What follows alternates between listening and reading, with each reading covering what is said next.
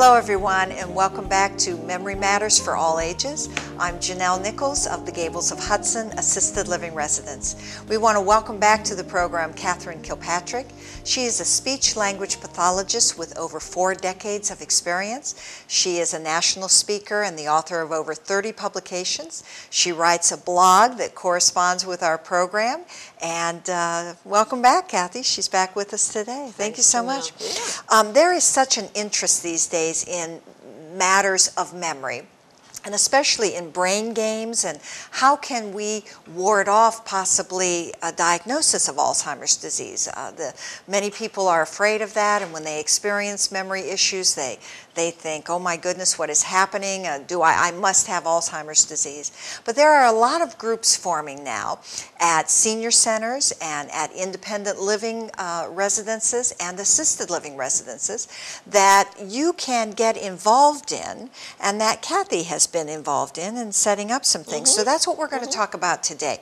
Again, Kathy, welcome back to the program. Thanks. And tell us a little bit about what you've seen out there. A lot of groups are forming because there's so much interest. Yeah, it's a lot of fun to see that people are trying to take it to another level. Sure. So what I found when I do my memory fitness talks is people then, like at senior centers, and we've done a bunch of things together with a variety of groups, from chambers to senior groups to realtors and all of that. But I think what's interesting is, for example, I did it at a senior center. I did a series of 4 programs, and then they took that information because they had something to work with, and the director of the senior center started a memory fitness group that met like twice a month, and they had about 10 or 15 people, and we actually presented it to an aging conference because it was pretty exciting.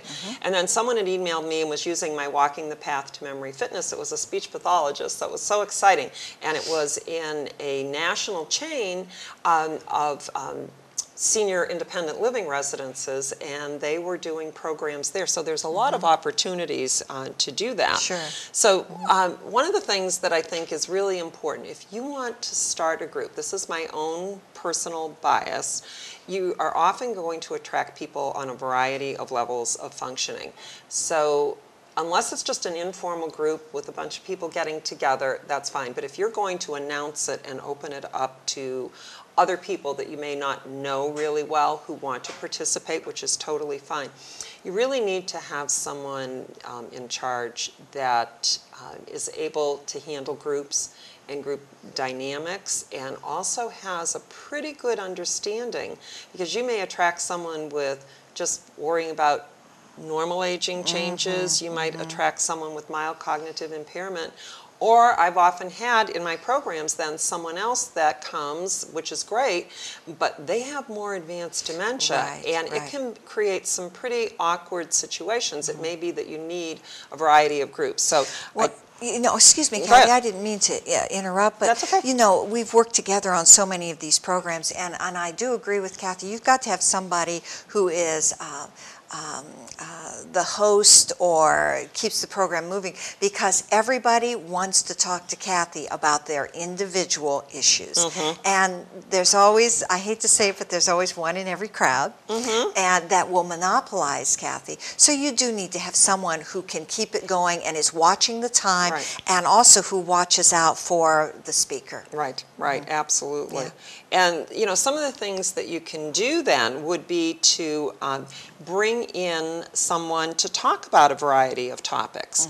So you might have someone that might come in and talk about driving or medications, and so that could be part of your program. I often suggest, if you're going to do it for an hour, and we did a series, When Dementia Comes Home, and it was an educational conversation group, which was extremely successful, and we had exactly that situation. There were people on all levels with a variety of questions, but by talking in the beginning, I might talk about holidays.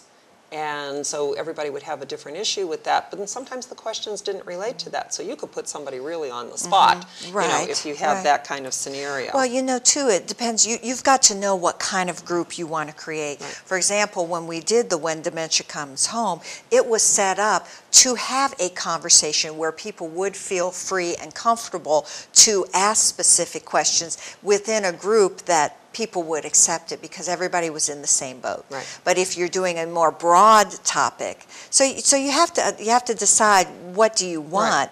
Right. What flavor do you want that group to take? What personality do you want that group to take? And that's part of what I often do, is come in and do a consultation to help somebody set up that group appropriately so that it can be successful. And one of the things that this one group is doing is they are using the memory blogs that I created, I think started in January of 2012. And I did a topic, it might be on paying attention, or it might be on lingering. There were all kinds of different things. And I would create a blog. This was not with the TV show. And so every week they would print that out, they would post it, they had the tip for the week, and they would concentrate on that for weeks. So it was kind of a self-directed program for the group. So that was one of the things that you might be able to do. What one of the groups did also was then start excuse me, people would share tips. So you'd come in and talk about, like we were talking about the things on your fingers. And, for multitasking. Try and remember the 5 things that you had to do, because our brain could handle that. But it was really neat. And when we presented this at the national conference, we had actually 2 pages of tips and strategies that the participants had shared. Absolutely. That were going on. And then you learn from someone else. It's like, oh, that's a really good idea. Like my friend that would always turn her ring around years before we had all these devices, and she knew that there was something that she needed to remember. Well, I've done that on occasion, just as a quick reminder. Another thing you could do in the group is share a memory frustration, and then have people problem solve, because then they're using their cognitive functioning, sharing what they might have done, but then it gets a group discussion going. So, my thing is always be curious. I think that can be really, really helpful. We've done stuff on research. So, having someone who is the researcher kind of person, that might be one of us, bring in an article that they've seen and then discuss some of the implications of that. We've done quite a bit of that in our program here. Another is libraries. Remember when we did the programs at the libraries? We did, and those were very successful. Those were standing room only. I feel like our libraries are so underutilized.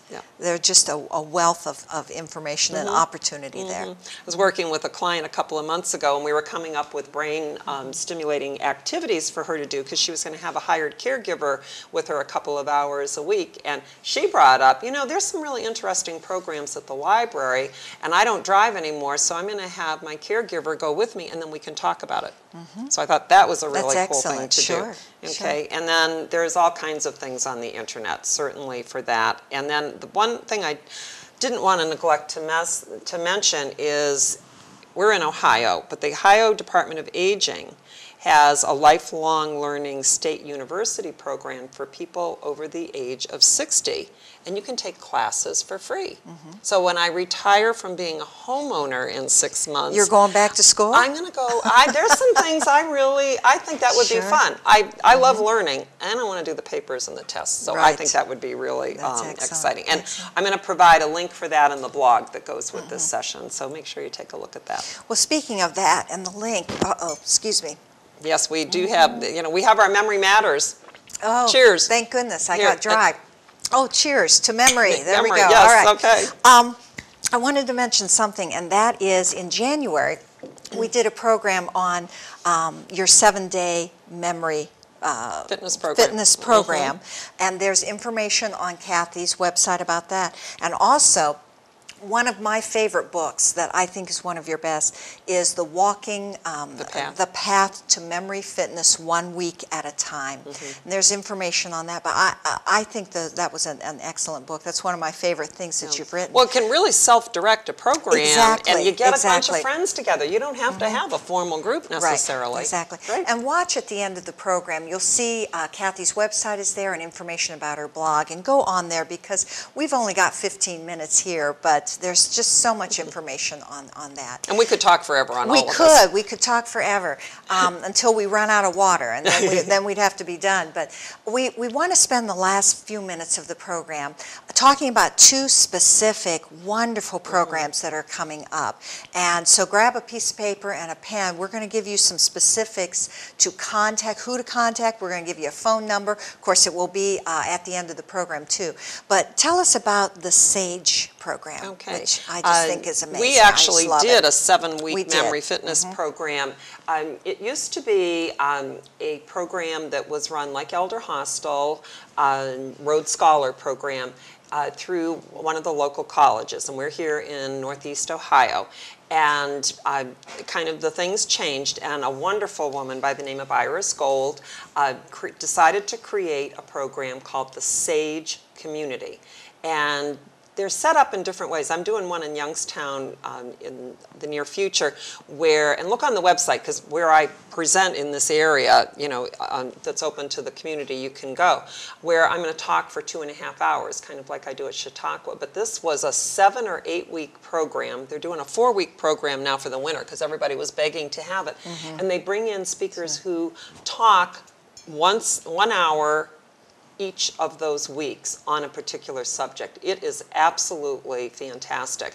And they're starting one, I think, or they have one that's been going on for a while, but the new one is in April, and I wanted to give you the phone number, 330-288-8809, and that's for the SAGE community, and Iris Gold will be the person that will be taking your message, and she can either call you back or she can send you a brochure for what they're offering for that 7-week program in the spring. And there are so many of those. Community colleges often offer those, so you want to look into that. You can find those if you look, and that SAGE program is just a wonderful, wonderful program. And they're like addicted to it. They can't, you know, when are you going to do it again? Yeah, I can understand that because fabulous. I was, the first time I went and through that with you, I can see where I just was hooked. Yep. I was hooked. Now, you're starting a new group. I am, and I have to make sure I've renamed it 4 times, so I'm going to look at this. I do have memory. You know. Well, we won't go there right now. That's but right. anyway. Okay, it's called the Memory Matters Group, and what we're going to be doing at the Gables of Hudson on March 20th at 10 o'clock, I'm going to do a program on upgrading your memory fitness routine. At the end of that, we're going to talk about the Memory Matters Group. It will meet in April, May, and June. And it's going to be limited to about 12 people, because what we're going to do is we're going to do some information like we've done on the program, but we're also going to offer very specialized expertise from where I come from in strategies. And this is for people with early memory concerns. So it might be normal aging or beyond. It might be mild cognitive impairment, someone in their 50s or 60s who's just been diagnosed with Alzheimer's disease, that young onset group, or people in the very early stages. And what you'll need to do, you want to give the information for contact? I wanted to ask, are you limiting the number of members in this group? So I can do an individualized That's what I thought. approach. So you need to, if you're interested in this, you need to get information right away.